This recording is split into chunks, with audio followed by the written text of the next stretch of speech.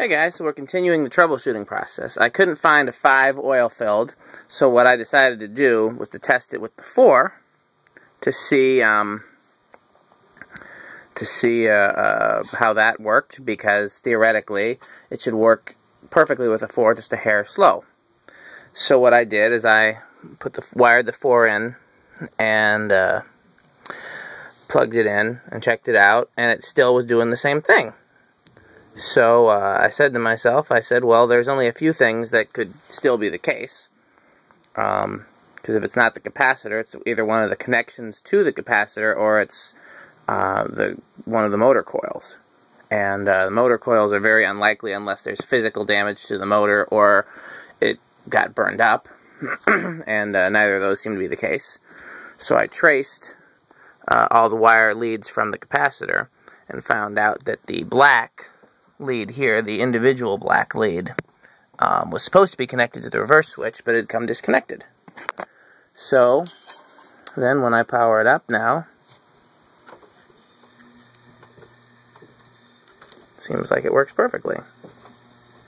And we'll try, where's the reverse switch? We'll try reversing it. Did it go the other way? Yep. So, because that 5 capacitor was leaky, looking at least, but tested good. Let's try it again with the 5. I'm going to try to crop the camera. Oh, that's just the canopy. You don't need to see that. So let's disconnect the 4.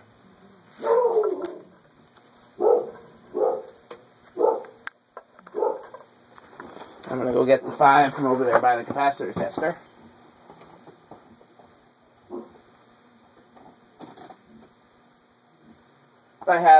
There's more high-tech capacitor testers that can test for leakage and test for other things. Mine is very basic. Mine was $11 on eBay, if that gives you an indication of how basic. So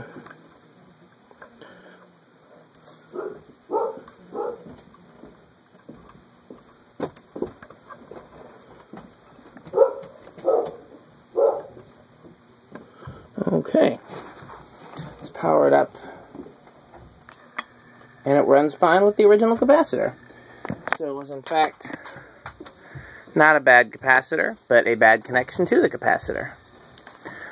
So I hope this has been a good lesson in troubleshooting, and I'm going to see if I have time to put this together and hang it up.